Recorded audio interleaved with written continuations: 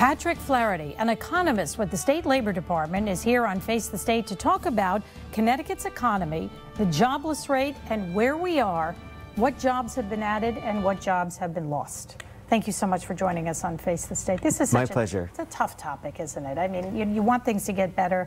Are they getting better? I mean, I think you and I spoke, and there's still about 170,000 people. 170,000 people are unemployed. Things are getting better. Unfortunately, we did see a very slight drop of jobs in July, but that follows a June where we gained 5,300 jobs. So on net, we're up over the last couple of months, and we've been sort of seesawing back and forth with, unfortunately, basically a flat trend here in 2011 after some pretty good growth in 2010. Connecticut came out of the recession faster than the country. We grew jobs at a faster rate than the rest of the nation and regained almost 20% of the jobs we'd lost in the recession during 2010. What happened? Well, in effect, the national economy has really slowed down, and we have slowed with the rest of the country, which is actually different from previous recessions where Connecticut has been one of the laggards. Over the past year, we've gained jobs. Just not as many as we would like, and unfortunately our unemployment rate has been stubbornly stuck at 9.1% for over a year now. How many people have exhausted their unemployment benefits? Well, including the emergency and the extended programs, it's actually possible, or it was possible for people to collect up to 99 weeks of benefits.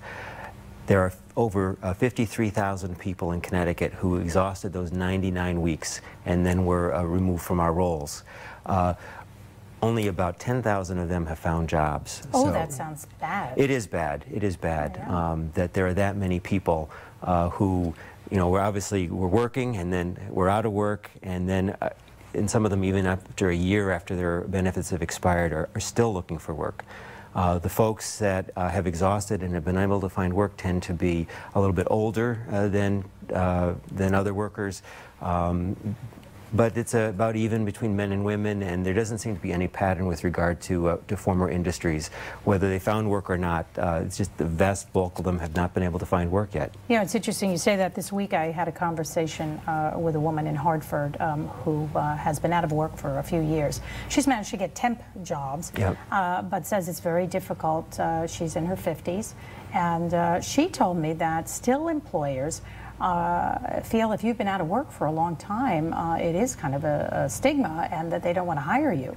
Yes. Are you finding that? Yeah, we're hearing that too, and unfortunately it's a change that employers are just going to have to, we feel, have a new attitude. The workforce that we have is older, and that's a long-term trend. The workforce that we have has certain experience, certain skills, and perhaps some of our workers have to become a little bit more flexible in looking at occupations and industries that they didn't work in the past. And employers are also going to have to say that, you know, it isn't just the 22-year-old that just got out of college.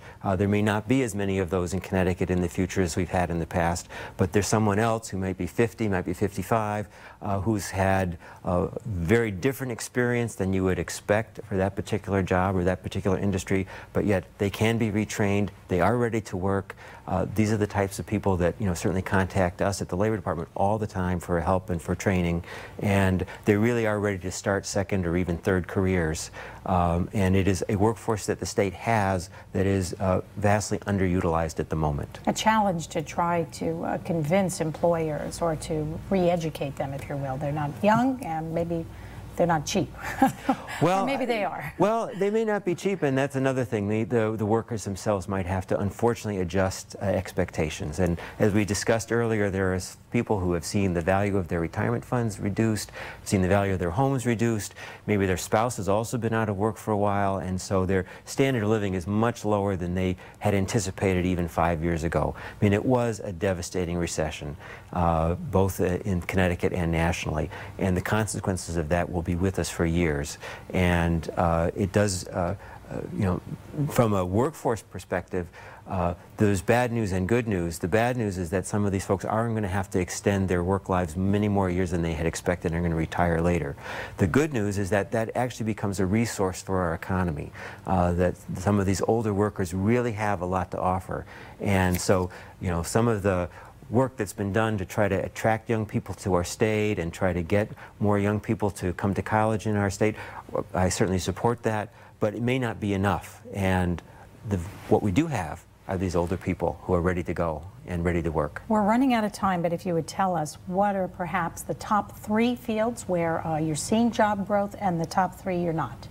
Well, the top field, of course, is healthcare, where we're seeing a lot of job growth there, and then in educational services.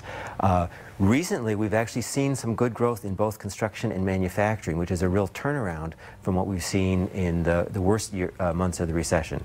And while at the moment, many of the service industries, like professional services, are really going through a slow period, our longer-term projections are that those are really going to pick up, and that for a career planning perspective, getting those math and science skills is going to be very important in the future. And where are we losing jobs? Well, we're losing jobs at the moment in some of the administrative services, in the headquarters, and finance has really been at a stall. We had a decline during the recession, and we've really seen no growth in finance and insurance on net in the entire recovery period. And the service industry, I would imagine hotels, restaurants. Yeah, we had a good pickup in those industries last year, and that has also stalled out. It's a really very disappointing last few months. In the long run, however, I do think that those are going to come back.